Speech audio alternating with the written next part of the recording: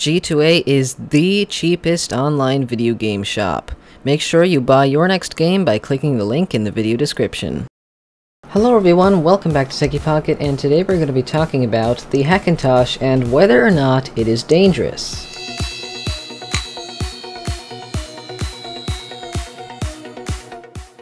Okay, so I'm pretty sure you guys seen all those Reddit forums saying about like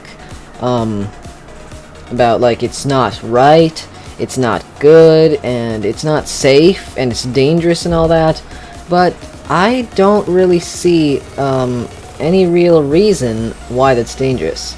Now, it's up to you to decide whether or not Apple needs your money, or whether you should steal the macOS.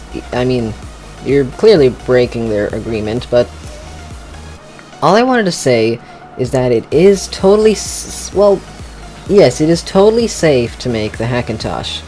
If you download the operating system from the correct source, and you don't have an infected version, and you got the correct hardware that is supported by an Apple Mac OS, then building a Hackintosh will be totally safe and you will not have any problems whatsoever. You're not totally safe. You could say you're totally safe in the sense that if you have compatible hardware, it'll work, and you've got a clean operating system, it'll work. But whenever Apple wants to, they can just give you a security update, and you get that, and you could be locked out of your computer. Now, this is still pretty safe. If you have an Apple computer, if you have another Apple computer that's officially Apple, that one you will not be able to get locked out of course.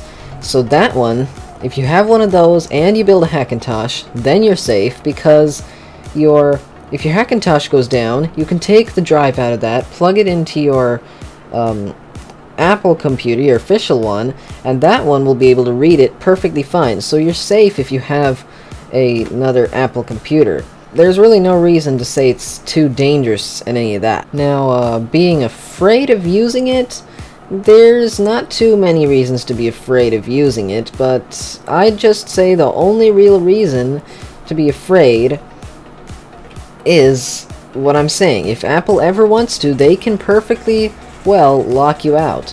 But if you have the compatible hardware, you are downloading the Hackintosh operating system from a correct source, and you know what you're doing, and you don't install it improperly, then you're going to be totally fine, and you should be fine until Apple closes you out. If you're still like skeptical about that, you can of course go search that on Google, because I'm not really going to cover that too much in this video. But if your main goal of building a Hackintosh is just to get a fast Mac computer for whatever reason, that'll be faster than the $2,000 Apple products, because they're really not that fast even though they're so expensive. You just want to build a Mac computer that'll be faster than a normal Mac computer that's official, then I'd say you should probably go ahead and build a Hackintosh. But otherwise, I don't see any real reason to, and you're probably better off sticking to the official ones because you're safer that way. But anyways, it's up to you guys to decide whether it's ethical or good, or whether you should do it or not. But if you think you should, or whatever, give this video a thumbs up. Give it a thumbs down if you disagree with something I said in this video, but if you subscribe, you'll see me in the next video. Bye.